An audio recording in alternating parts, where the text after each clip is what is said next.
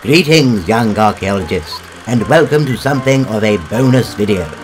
Earlier this year, we talked about prehistoric pottery, the different types and what they're used for. We even had a go at making our own pottery. Do you remember? Splendid job there, Timmy.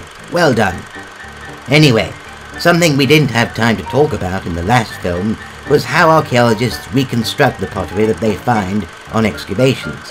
This is something you can try at home. Take it away.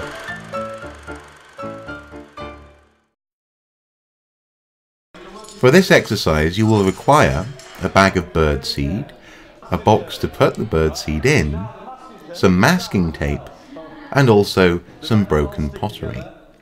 Perhaps go to a local charity shop, buy some odds and ends, and then carefully break up this pottery in a box or a bag. Now this exercise isn't particularly dangerous, but it's worthwhile noting, look after your fingers at all times. If some pottery looks quite sharp, be careful with it. So let's dive in.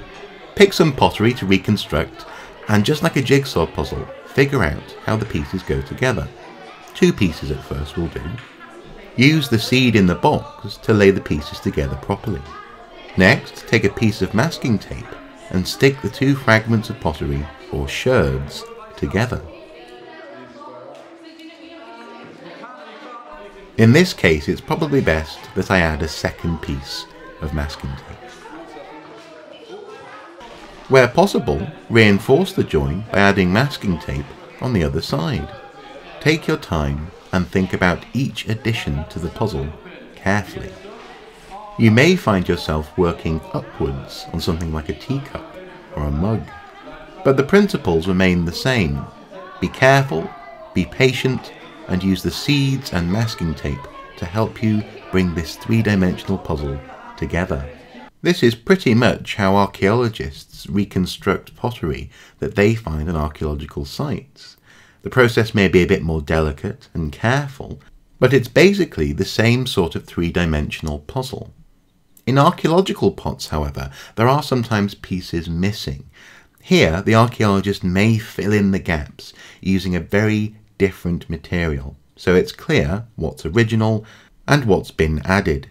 While this helps to stabilize pottery, for example in a museum display, crucially it helps us to understand the original structure, what it might have been used for, and therefore how people lived in the past.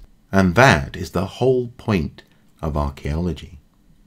If you would like to know more about the Young Archaeologists Club at Newcastle University, check out this link, also available in the video description below.